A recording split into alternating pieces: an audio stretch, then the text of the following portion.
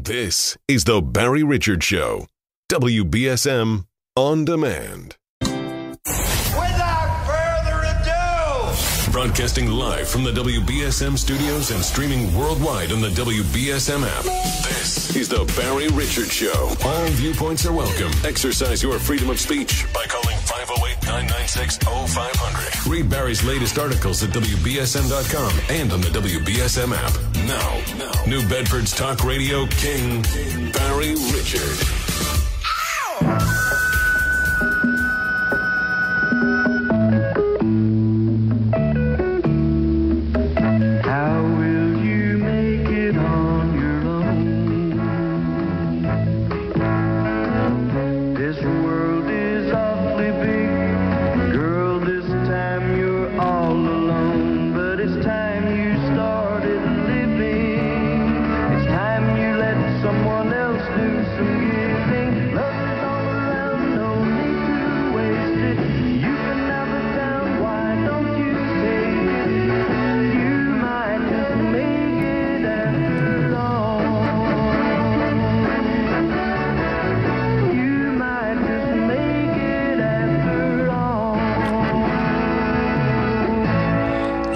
To say Mary Tyler Moore, she made it after all.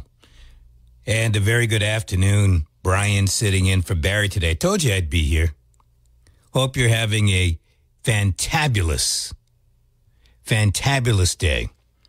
Yes, I know we're getting the pitter-patter of raindrops, and it's going to be like that throughout the next 24 to 36 hours, and we will hear from ABC 6.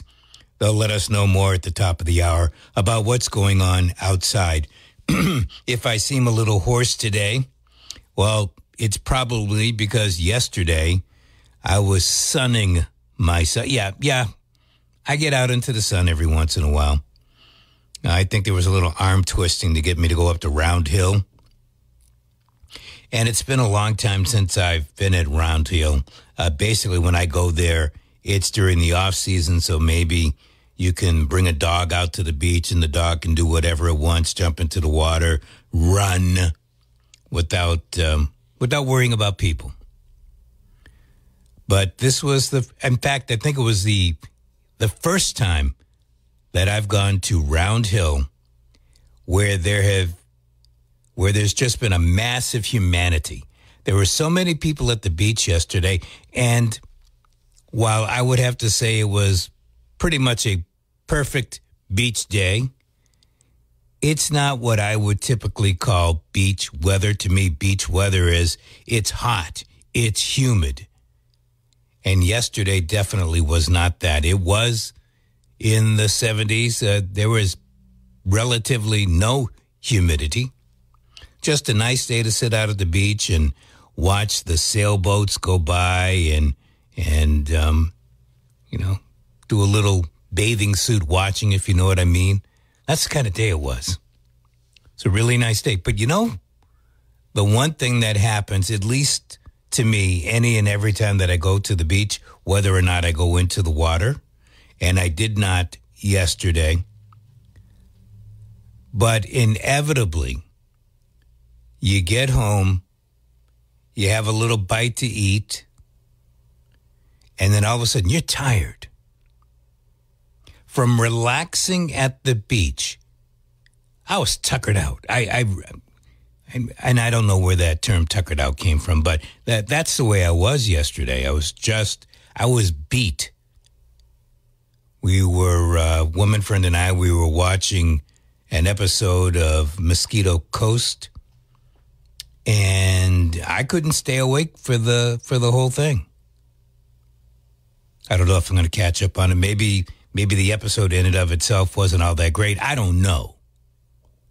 But I do know I was beat. You like I say, you make a little dinner, you eat, and sure, that's going to slow you down a bit. But most of the time, I don't just, start to snore. And I don't know that I did yesterday or not, but it was, it was really lights out for me sometime around 7:30. It's Monday, August 7th. here we are. It is Assistant Dog Day. Now, I believe it's supposed to be a day that we appreciate the efforts that dogs put in to assist us. It could mean that we are assisting the dog. You know, sometimes we see those dogs with only 3 legs, and we put them on that cart to make life a little bit easier as they try to get around. I don't know. I'm just saying. It's National Beach Party Day. Not today, at least not around here. Not too many people sitting out at the beach as the raindrops fall on their head. National Lighthouse Day. Sea Serpent. You know, here we go. Some of the stupid ones. Sea Serpent Day. You figure that one out. It's also particularly preposterous Packaging Day. Who thinks these up? Who has the time?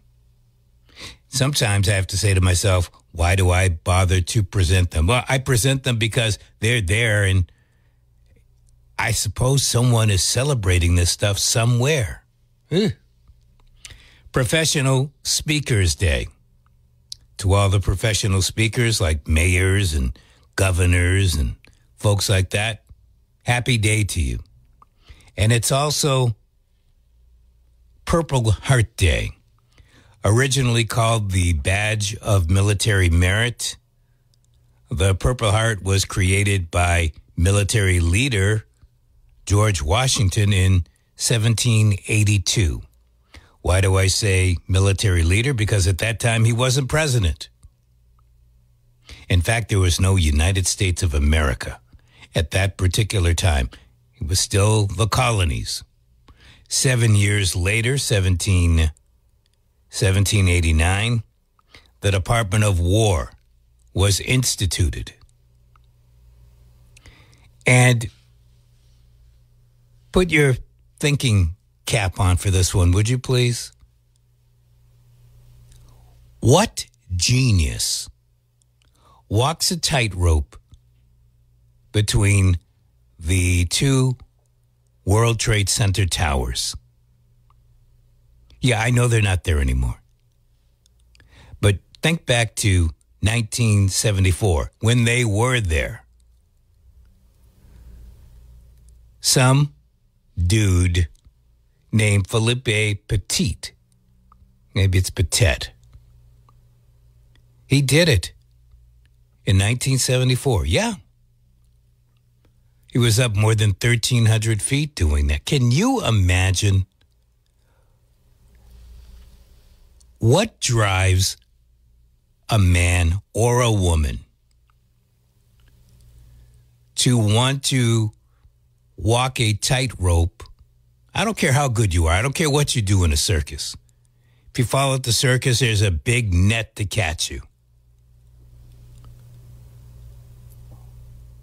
What compels any individual to decide that that's a goal of mine? I've always wanted to walk on a tightrope between these 2 towers. First of all, who are the idiots that actually put that rope, that tightrope up there in order for Felipe to do his thing? I'm not hanging out some window, you know, and then extending a rod out to the next building. I wonder how much they got paid. I wonder how much Felipe got paid to do something like that. And if somebody were to want to do something like that, obviously it wouldn't be the World Trade Center towers, but there has to be, you know, even a couple of high rises in Boston. I would say this, never mind something that goes up near 100 stories high. What about a 6 or 7 story building? What clown wants to do that? And if you tried to do it, what would the authorities have to say about it? Probably going to lock you up in some Sing Singville. All right, let's get busy. The quote of the day from Charlie Munger. If you don't know the name Charlie Munger, he is one of the richest men in the United States of America. He partners with Warren Buffett. Charlie Munger. The world is not driven by greed. It's driven by envy. Yeah, Charlie Munger. And well, let's talk about that for a second. The world is not driven by greed. It is driven by envy. Now, you may want to argue some of that. But as Charlie Munger explains, here we are, 2023. If you go back 200 years, so 1823, what was the landscape of the world like? We were still living on horse and buggy. There was no basic plumbing in the homes back in 1823. In the 1800s, let's say that century from the 1800s into 1923, we did get indoor plumbing. We did get some of the basic needs. The automobile was coming into existence during that period. So things drastically changed from 1823 to 1923. Then the next 100 years. Yes, electricity was improved, and next thing you know, it's in the houses. We've got the internet. We are all kinds of improvements. A lot of people are happy about these improvements. I know I am. But what has happened during that time period is people's basic needs have been met, yet they continuously want to live like the Joneses. Worse, folks get upset when others have what they seemingly can't seem to get their hands on. So once again, people wanting to live like the Joneses. If you scan life from the Depression era to now, during the Depression, folks had to fend for themselves. There were no credit cards to borrow off of, no television to watch. Food was hard to come by. Fast forward to where we are today, present day. Our standard of living has increased immensely. Racial, gender inequities have drastically improved.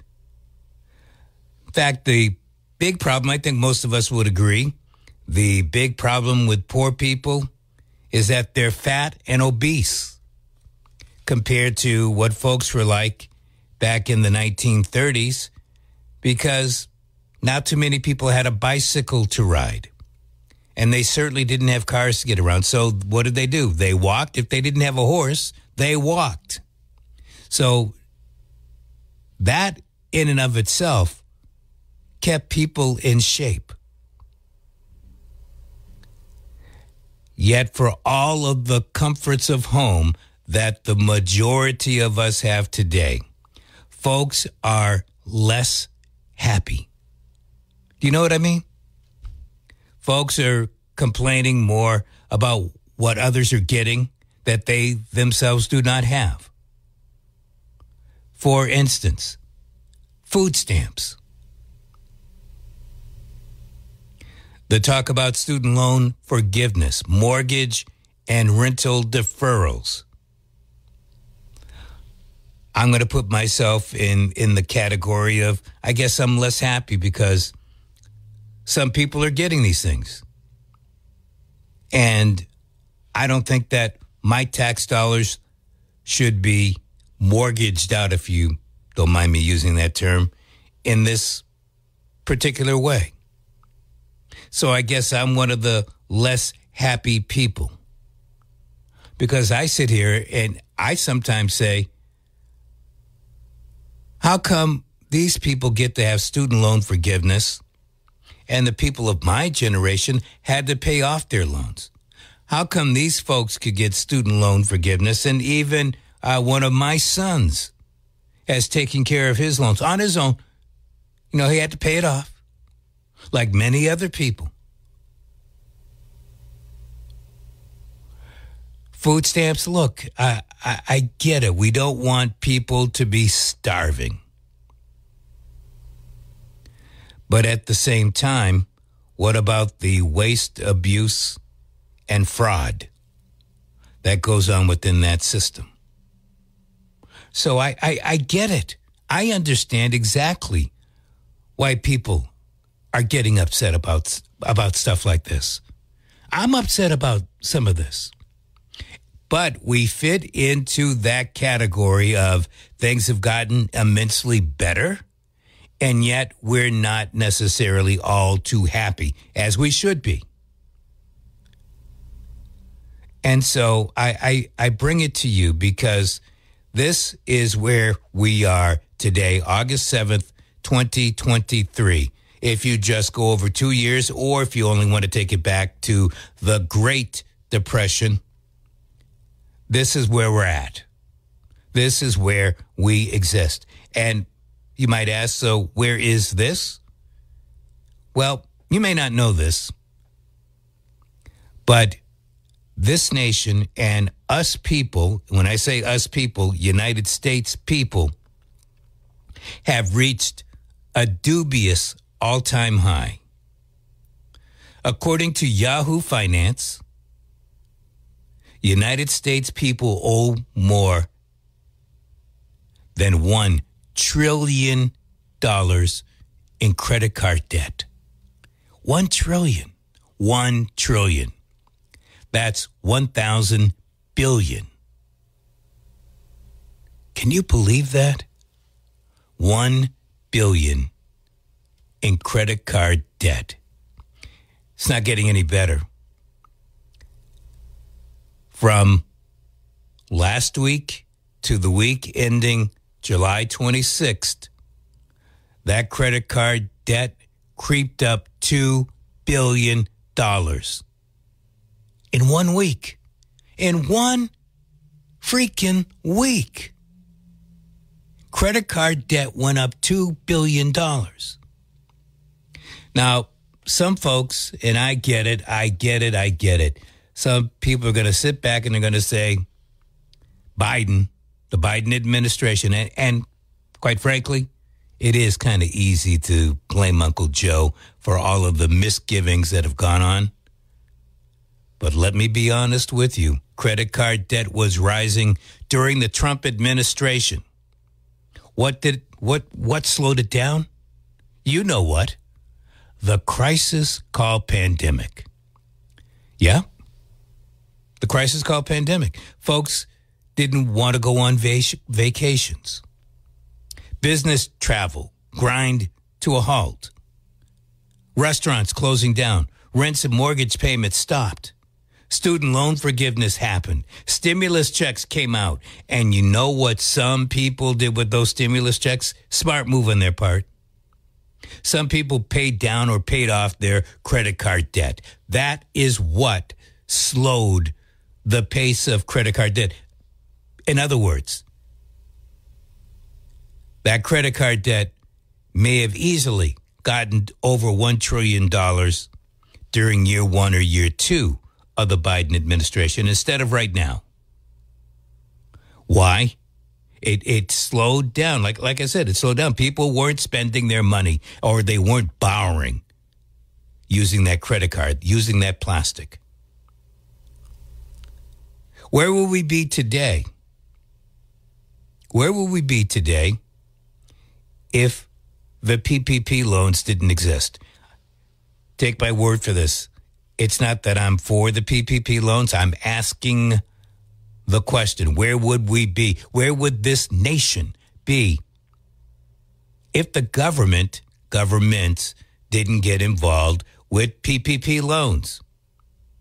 Where would you be? How much money would you be out? $2,000+ if you didn't get stimulus checks.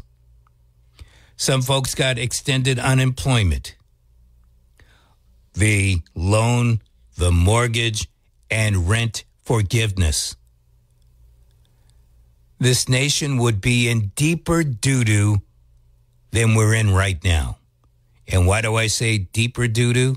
Because I, for one, feel that this nation is in a recession, and depending on who you are, that recession could be the big capital D, as in depression. Depression. I'm willing to say things have stagnated, sure. The Biden administration is jumping up and down. They're talking about 187,000 jobs created during the month of July. Well, let me look right here because I've got my paperwork. I'm also in tune to the Labor Department each and every week.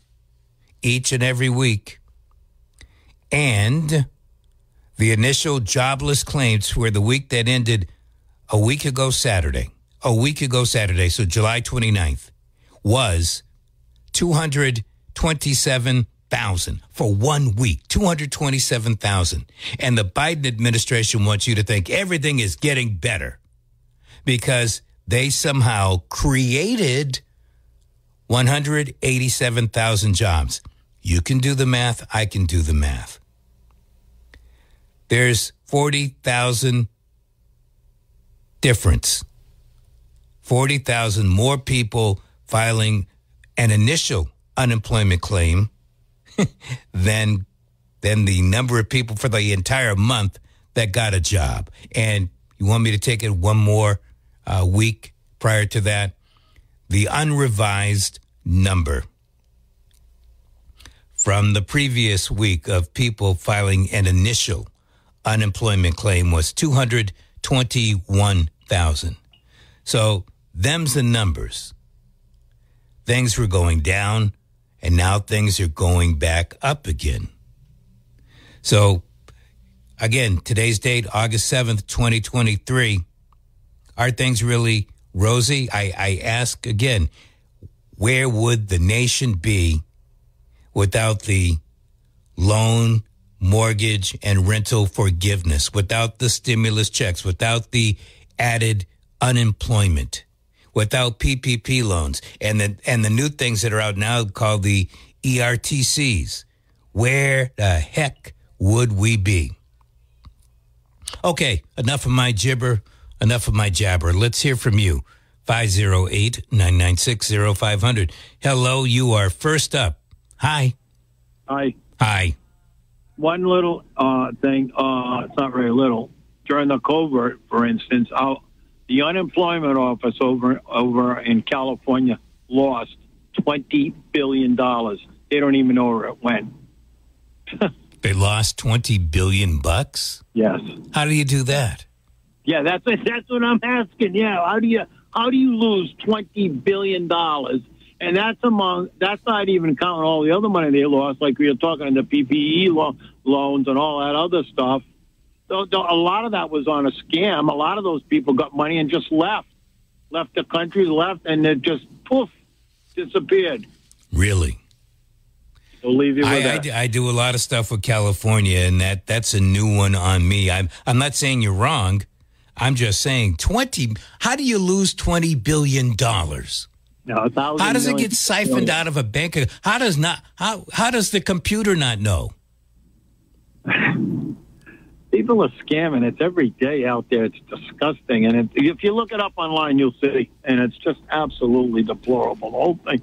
You're talking about the way the economy and this and that. And we got rated from AAA to AA, to whoever rates the country as far as what the credit. Yeah, the credit rating. Yeah, I heard that. Double plus. I guess I don't understand it all. Double plus, triple plus, and then what's the one above it? But we have gone down 2 credit rating positions over the past 2.5 years. And that's only happened maybe twice out of the whole since the inception of this starting or whatever. I don't know. I don't know a lot about that either. But anyway, we'll see what others have to say. Nice having you on board. Thank you much. I appreciate the call. We continue. Brian in for Barry today. Hello. Are you winging and you wanging or what? I am winging and I am wanging. Well, I'm glad to hear it as long as you're by yourself doing it. Anyway. Listen, man, I'm not a closet winger wanger. Oh, well, you know, it's all in the definition. So, yeah, this is an interesting topic for me because I think that if the U.S. government decided to not offer PPP loans and not offer stimulus checks for everybody in the United States that's working, and so what would be the alternative? So you're saying people have to be out of work for 2 months. That's where it all started, and all of these paychecks were supposed to cover that, which there was a ton of fraud on the PPP side. It's so massive that I can't even begin to describe it because they haven't even wrapped their hands around all the people that just, I mean, I know there was someone in New Bedford that got busted for it when it was going on, but there were so many people that just said, oh, I got a business. My aunt works for me, so I'm going to put a PPP loan in for, $100,000 or whatever. I just think that what would have happened is if we didn't offer anything, people would have to find ways to work through the company they were in. Split shifts, 3 shifts, offices, instead of going 9 to 5, now they're on a 3-shift office with, limited contact.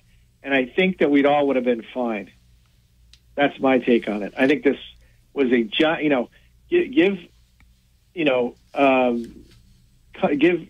the government the opportunity to create more bureaucracy and more dependency, and they're going to take it every time. And I agree with you, but let's face it, we have to look at it from the standpoint that a lot of people were out of work because of the pandemic, and they were out of work. And all that time they would not have been able. They wouldn't have had any money coming in, and then they would have been kicked out of their house. They would have lost their mortgage. Well, wait. When the government said everybody stay home, then they were then obligated to pay for everybody. If you're talking about people that became sick, that's a different situation. No, you see, I'm in the category that the government should not have gone down the road that they went, and I'm sorry. I don't think that that they had the right to then turn around and use our tax dollars because people were at home. So I think that they built the whole thing up just as you were saying before. But the fact of the matter is, if that money didn't come out, what would have happened to the people? They would have been screwed. I mean, folks are screwed the way it is, but the screwing would have happened earlier. And a lot of that happened during the tail end of the Trump administration. But I guess the thing is, the question is why would they have been screwed? It was the government that required people to stay home that forced the issue of having to do the payment. So it all depends on how it's handled. If it could have been, I mean, there were a lot less people that stayed home in South Dakota, as an example. I can't get into all the numbers, and I know I've looked them all up. And there were other states. I know Florida, for instance, had many more people, retain their businesses, stay at work. I'm in the bicycle business, and what all the dealers did around the country, and let me just tell you, there were more bicycles sold during 2021 than in 2 years prior combined. That's how much of a demand the bike business went up, because people didn't want to stay in their houses, so to do something safe, they got kayaks and bikes and got out. And so the bike sales were out of control, but the bike dealers stayed open because they were designated a transportation support service. And then people would drop bikes at the dealership, phone the dealer while they're standing in the parking lot, and then the dealer would come out and pick up the bike, and they would call in the service they needed to do, change the tire, whatever they needed to do. So the bike industry stayed alive through the whole thing and actually flourished the entire year afterward. So why can't everybody, why couldn't that happen in other scenarios? Or how can you, if you have to figure out other scenarios to keep people away from each other and continue on, and maybe we'd be looking at 10% of the PPPs or 5% where it was really necessary, where you couldn't do anything else, food preparation or whatever, I don't know. But I think what you just said is the government just, wrote a blank check and said, here's here's what we're going to do. And that was it. So. And that was it. Hey, thanks for the call. I do appreciate it. 508-996-0500. That's how you get on the program today. Brian in for Barry. What would I do with the extra money if the meds were lower? Probably pay for the gasoline, which is up 7 cents a gallon from last week at this time. Thanks for letting me know that, AAA. Hello. Hey, what's going on? Winging. Winging and wanging. Yep. I hear you. So, you really started off this show with a lot of different information, different topics, and I was like trying to figure out which one I wanted to kind of opine on and have a discussion with you on. First, in regards to like envy, right? The Bob Munger comment, yes. The quote. That really that intrigued me because it started, get my mind going, and you can go two ways with envy. You can either say, I'm going to be innovative. I'm going to start a business or create a product in order for me to get a hold of what that millionaire has. I want what that millionaire has through product innovation, through business, entrepreneurship. Then there's the other avenue where you're envious and jealous, where you end up becoming more of a communist, and you want to take him down a notch and disperse the wealth amongst everybody. So that's where envy can kind of be a two-edged sword. You can either go one way or the other, left or right. So you don't see the edge where people don't necessarily want government interference, but they're jealous of the other people that have something that they don't have, and they don't know exactly how to go about and getting it themselves. Right. So you have one edge of the sword that says we're going to use government to use the envy and bring that upper echelon down a notch, or you have the other side, which is, I'm going to do what I can to be part of that group. I'm envious, but I'm not going to bring him down. I want to climb up to where he's at.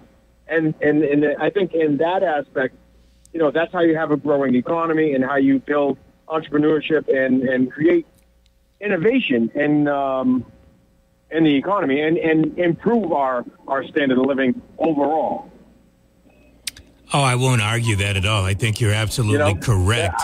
It is a matter of what, but it's where are we today, 2023, and it seems that we have a lot of people that are just mad about, whether it's government doing it, other people getting it, mad about the situation dealing with the border, mad about what's going on overseas. People are just mad about whatever, even though their stock in life has improved. And I think a lot of times I hear this on the left and I hear it on the right.